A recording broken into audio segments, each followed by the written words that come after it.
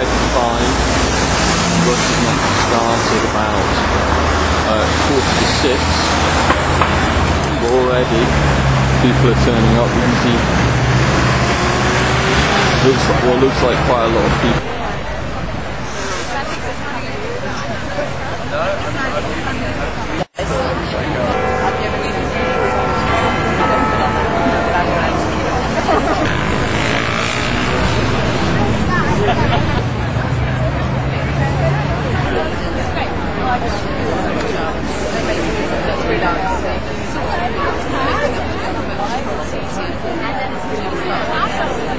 T-shirt,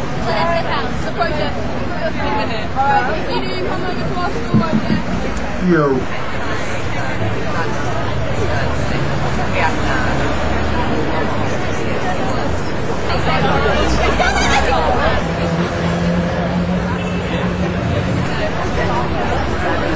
She hasn't said this.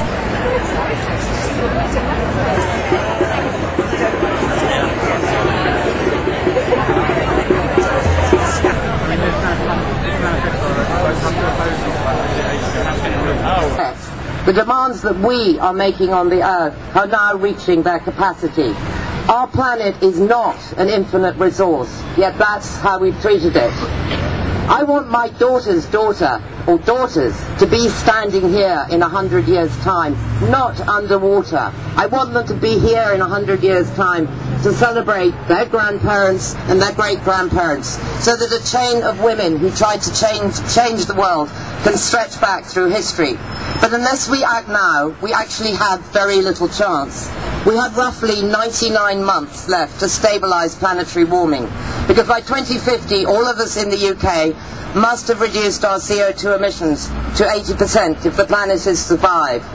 Women have transformed the world for the better, but now we have to act again, and we have to take up that baton that's been passed through the generations on behalf of all women, and especially in those women in countries where they still do not have a voice. So next we have Joy Greersley, who's Vice Chair of that cornerstone of society, the WI. Thank you very much.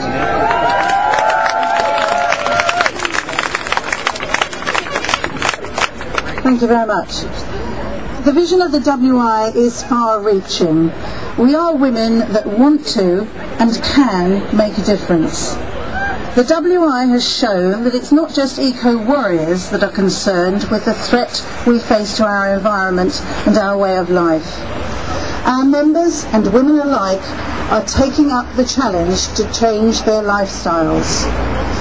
We've already seen action in our homes, in the way we think and use energy, the way we travel and how we use our food. I recently took part in our WI Carbon Challenge to discover and reduce my carbon footprint. Our imaginations really become so impoverished that we cannot see that while economic collapse is painful, environmental collapse is utterly unbearable. Can we really not see that the measures we need to address climate change are precisely the same measures that can address the financial crisis? The massive investment in renewable energies, the massive investment in energy efficiency would help those in pure poverty. It would provide thousands of quality green-collar jobs, and it would also protect us from the worst of climate change. And yet instead of that, we have a government that is sleepwalking towards catastrophe. 100 years ago, Emmeline Pankhurst said, to be able to be militant is a privilege, and she was right. She understood, as we understand, that direction is the last resort of a democracy. She knew, I know, that there is a time for, and that there is a time for action. Friends, the time for words is over. Action is right now, right here, and now.